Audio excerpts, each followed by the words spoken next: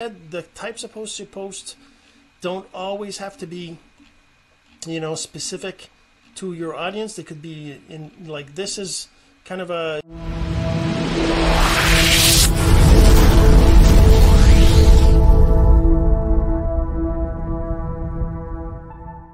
Hey, my friend, Jean-Serge Gagnon, and today we're going to talk about the top 10 post types, or really the 10 post types that you need to be using to make attraction marketing work. Now, of course, there's variations on this, but we're going to get into that. We're going to talk about the top 10 posts that you should be using, the post types, in just a second. But first this. So the real question is this. What are the strategies, techniques, and tools that you need to learn to generate residual income from the e-learning boom that's happening right now? My name is Jean-Serge Gagnon, and welcome to Course Income Secrets. That's right. There's a bunch of different kinds of posts you can create. Different types, I guess you could call them, right? Different types of posts.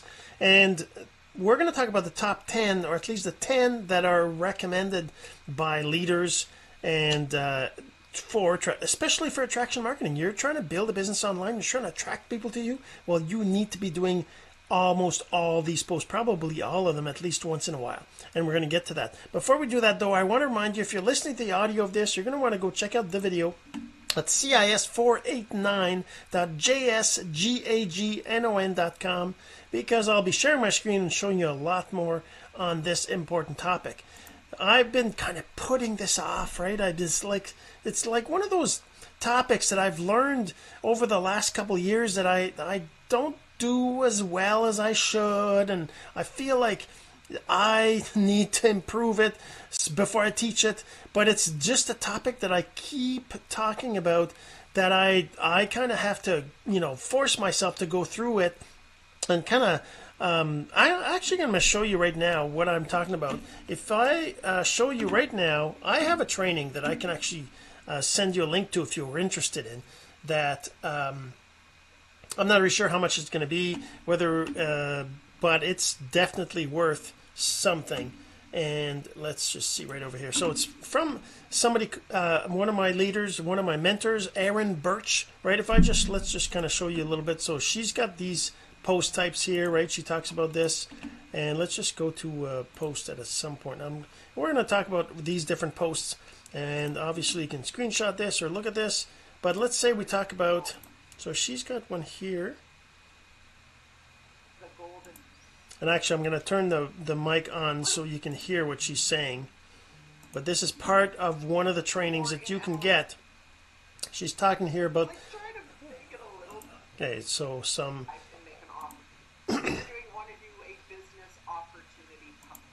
so let's just talk about this one. Let me let you listen in on this. When this is all over, what's the first trip?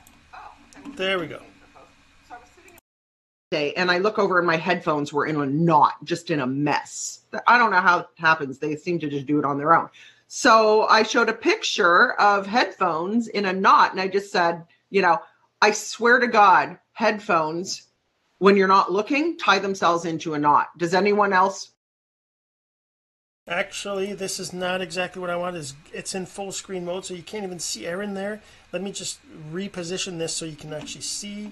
Let me see, how can I do that? I think I have to, yeah, I can't make it full screen, but you know what? I have the video. So this is at what? At 1851, at 21. Let's go to the video itself. Let me just go find that in a second here. Let's go find the video and just play it directly so you can see what she's talking about specifically. Hold on, I'm getting there. Just got to go to folder here, go find where that is.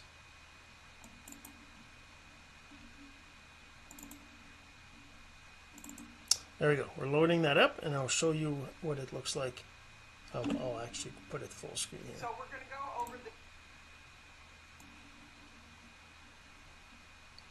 the... We said 21. Okay, she was right here. All right, so Oh, shit, display. Pause it. All right, so let's just bring it in here so it takes up the whole, this whole area.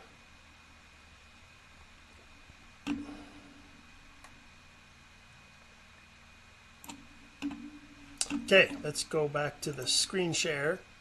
There we go. All right, so let's turn also the audio on right here.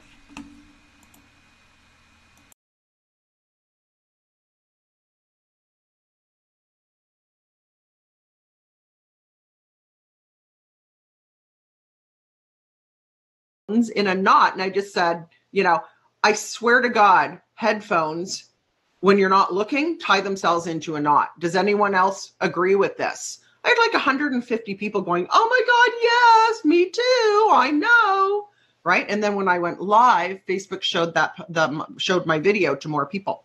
So this one, I came across a picture of me when I was 16. So I posted it and I just said, so what did you look like in the 80s? Were you a headbanger, new waver, punk? Were you even alive? This is me at the age of 16. The super fair one, obviously. I was very new wave and oh so cool. Drop a pic of you from the 80s. Come on, don't be shy. Right? So I'm All right, so right here she's talking about a engagement post. We talk about the different kinds of posts. Let me see. Do I have that? I mean, okay. So here's the thing: when you're building a business online, you're trying to get people attracted to you, right? Like if I go to my profile, right? If I just go to my profile, you can see on my page, you can see posts about my Course Income Secrets episodes I do every week, right? You can see right now I just posted a video of my house's Christmas lights with funky music, which isn't even Christmas music. But anyways, maybe I'll redo it. But this kind of shows the lights that I have, that we have on our house right now, right? Also, I post pictures of plants and sunrises and sunsets. So those kind of all, and those are kind of all. Whoops, wrong one. Let's go see the list. We have our list of different types of posts. Is this one here? So we have these are the kinds of posts. All right, you need to be creating these posts. Now, the thing about these posts, and if we go back to Erin Birch's, I'm gonna give you a link to that. That's not it. Where is it? It's actually here, but here. If we go back to her list, right? I mean, in the course, there's also the workbook that she's showing on the screen here. You can actually print it out, put it out in your own stuff. But if we go back to where we had the list there, we can see the list on the video here, right?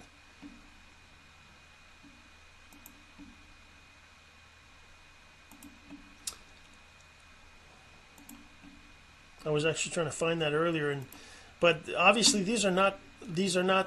There's two, the 1 and 2 on the top there, 1 and 6, I guess. But she kind of explains what they are, right? What are these, right? What are these posts, right? And that's the thing. Oh, I did this again. Sorry. Okay, so I mean, this is the thing. So you're not supposed to post always the same kind of post. Like me, I'm not posting enough of variations for sure, right? I do engagement posts, right, where you post something where you're kind of asking a question, where you're saying,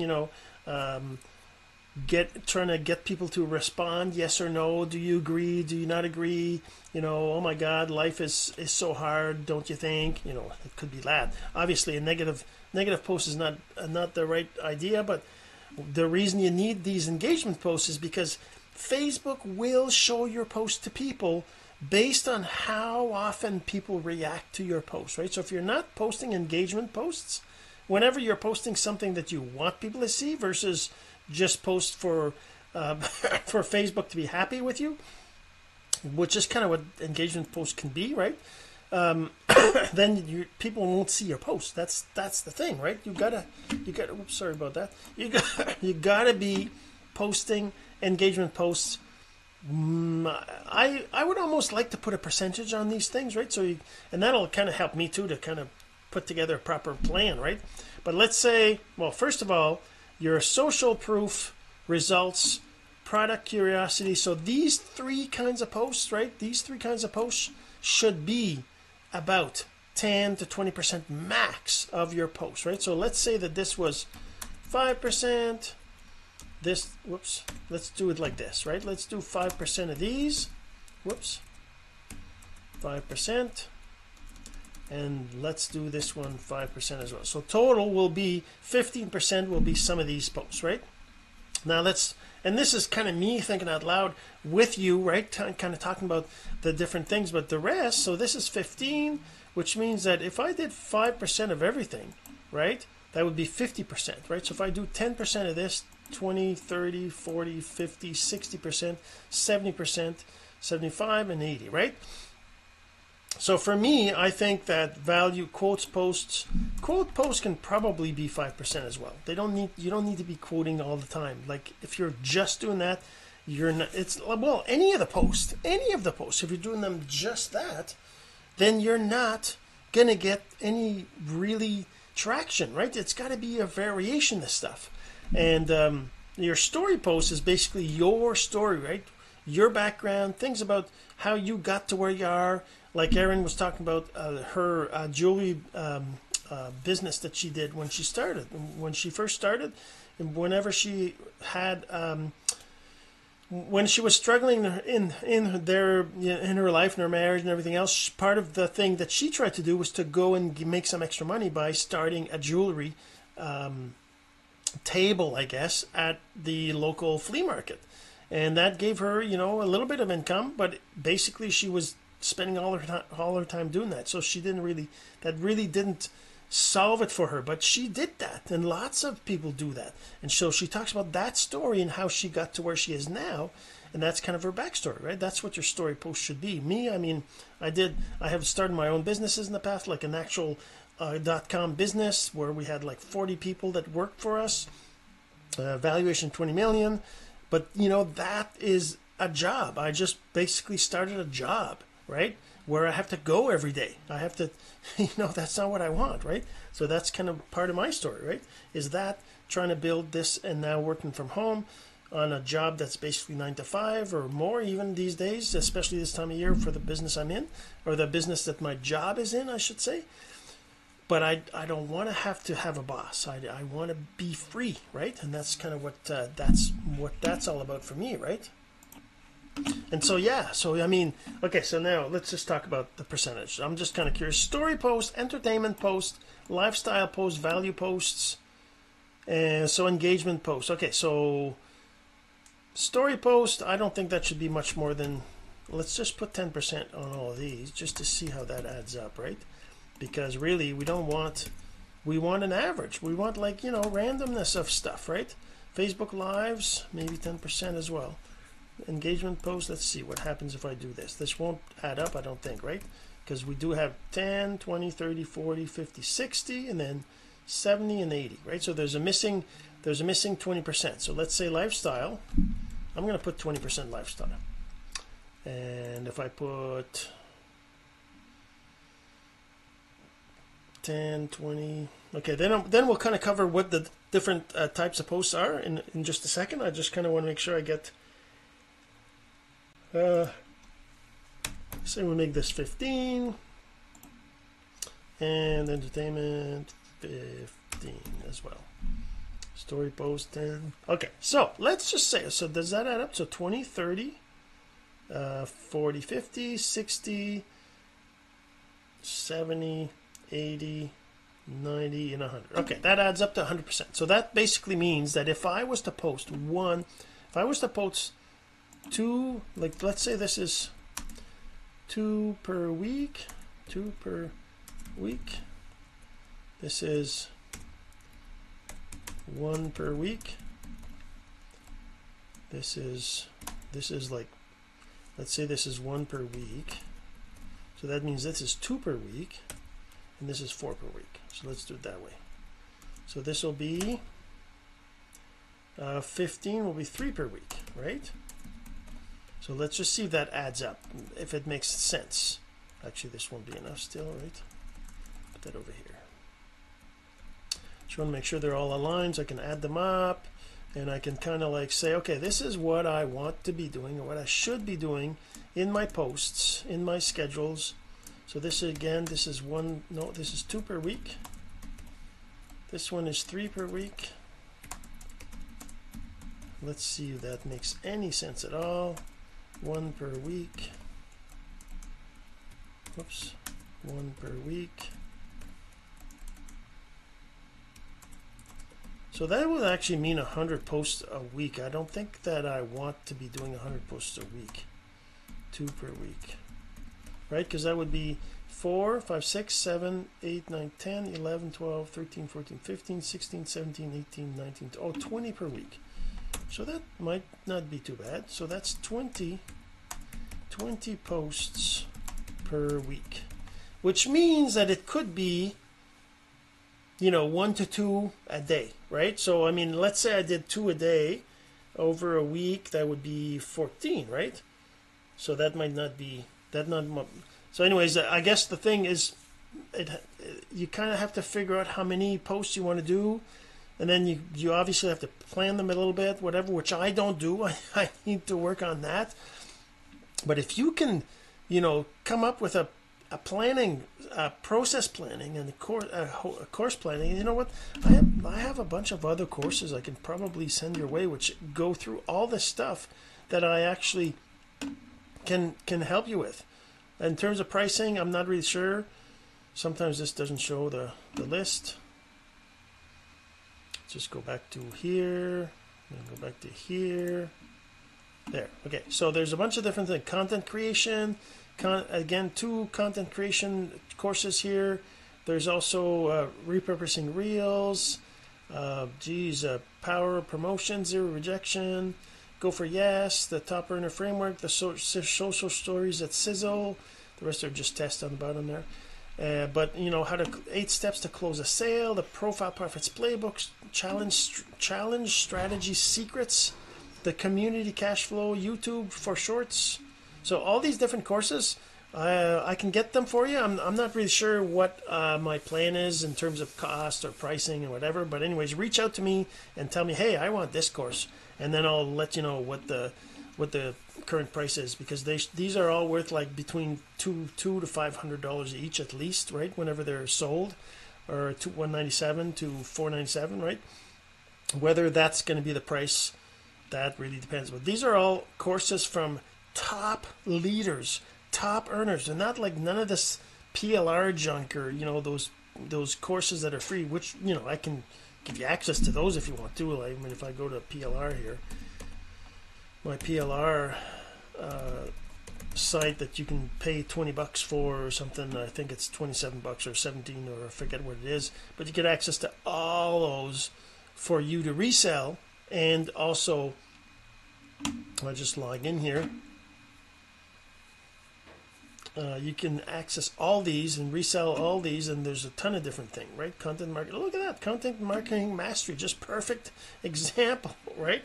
There's make time your friend, 7-figure tycoon, the growth mindset, opt-in funnel crash course, resilient body, side hustler blueprint, ebook 0 to hero, blogging for bucks, just video upsells, power of perseverance, achieve your goal. I mean, look at that. It's like never ends. And by the way, over here there's like, see, 395 pages of 10 times. There's like literally 4,000 courses in here that you could maybe learn stuff with, or that you can resell, right? But anyways, that's not the point. The point was that I want to talk to you about the different kinds of content, the different kinds of courses, or not courses, but content that you need to be posting. Like when we talk about these over here, these different kinds of posts. Now, this number that I put for it here, 20 posts per week, that's probably a little high, so you might want to do, you know, half of that, right? 10 posts a week is not a lot, right? It's more than one a day, right? But you can kind of average it out, right? You can say, let's say I want to do 3 of the, like, you'd have to do the math, obviously, if you want to be perfect, but it's not about being perfect. It's about over a month. Let's say over a month you did 40 posts in a month, right?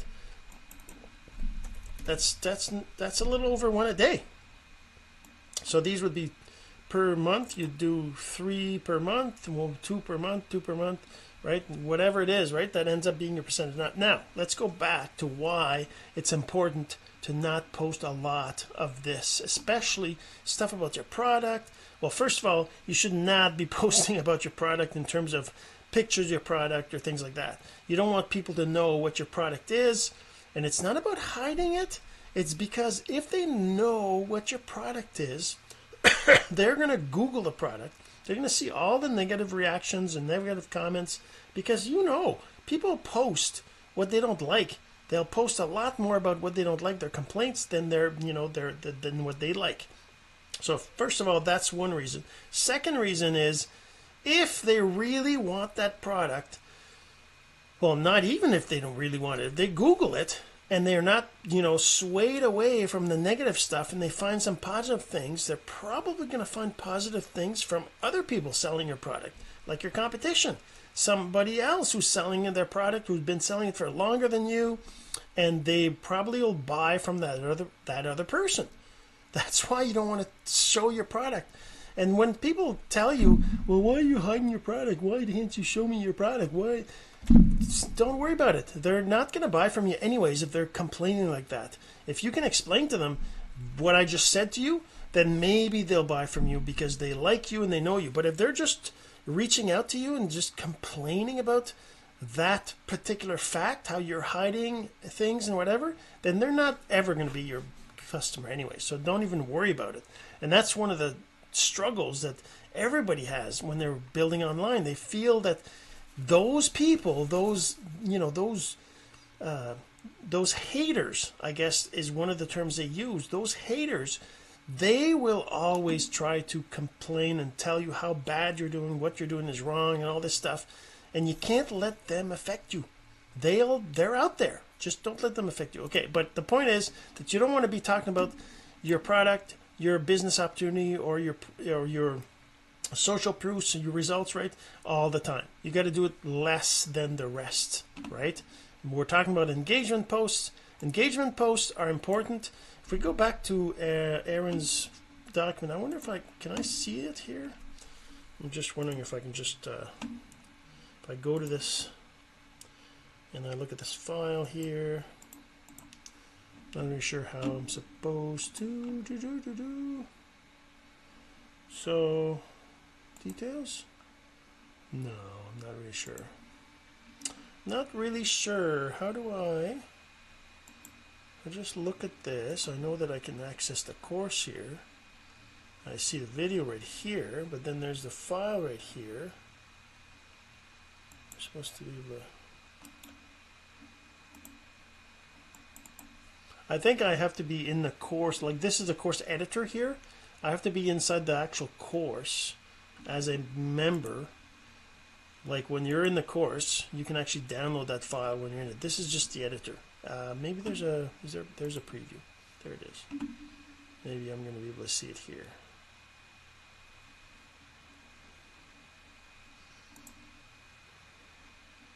There you go. Yeah, if I just click on this, I can download it. There you go. I wanted to show you this, right? Okay, so basically, right, she explains what the different types of posts are. Let's just go ahead and do that. So number one, the lifestyle post, right, to allow people to get to know, like, and trust you. So I kind of beg to differ on that, because for me, every single post should be to get people to know you. Now, whether they like and trust you based on, an engagement post or social proof or quotes or whatever, they'll get to know you. Because, if you post quotes, well, the quotes you post are the quotes you like. So they'll know, they'll like you based on whether they like those quotes. If they don't like the quotes you post, they're probably not going to like you. Or at least they're not going to connect with you as much, right? Value posts is where you teach something in your audience, right? So you want to teach them something about anything. Like me right now, I'm doing kind of a value post, a value, episode. My course Income Secrets are kind of value posts. They're all about teaching something that I feel is good for you to learn. And And so yeah, so that's what a value post is. Okay, quotes post is pretty obvious. It's a quote you put in a post. You can put a quote on your own pictures. That helps you to brand you if you want. That's a good way to do quotes. Entertainment posts, being funny, being interesting, being whatever what can be entertaining, right? Story posts is stories about you. So talk about your story, your background, how you got to where you are, your epiphanies, people you met, maybe things like that, right? Number 6 is engagement posts, right? So the engagement post is to get Facebook to see that people are actually viewing your stuff and commenting on your stuff, so that Facebook shows your posts more to other posts to others, right? That kind of stuff. That's what the engagement posts are for. Social proof, business posts, product curiosity posts, those are basically to let people know what you're about, what you can help them with. And when we talk about business opportunity curiosity posts, if you're like in the network marketing business, you're trying to attract people to join your business, you don't want to be saying what your business is, what products you have, all those kinds of things, for the reason I just said earlier, right? People will go and search for your product, for your business. They'll find other people that have been doing it longer than you, or they'll see all the negativity around it and not join or whatever, right? That's why you don't say the names or anything. Then the last one is Facebook Lives. Now, personally, I'm not doing them that much these days. I'm not sure if they're still as efficient as they used to be, but it's definitely a great type of post to do as well, because Facebook Lives you can have interaction. You can have direct interaction. Now, if you can get to a point where you do a Facebook Live every week or something like that, then it's certainly going to help your brand, that's for sure. So these are the 10 types of posts that you should be doing. And I don't mean like that you need to be doing all these kinds of posts all the time. You can do just a little bit. See, like this one, we're talking about 4 per week, 2 per week, 1 per week. So this could be just once a month. It doesn't have to be once per week. You could do like 6 of these, and 2 of these, or once, or once every 2 weeks or whatever. You come up with a kind of schedule, but kind of look at this as a blueprint for your types of content that you're going to be creating. And like I said, I have to improve my post kind of organization, because I kind of wing it. I just post whenever I find an inspiration to post, which might be okay too, and that certainly is kind of working for me. But to be even better, this would be a great thing for me to do.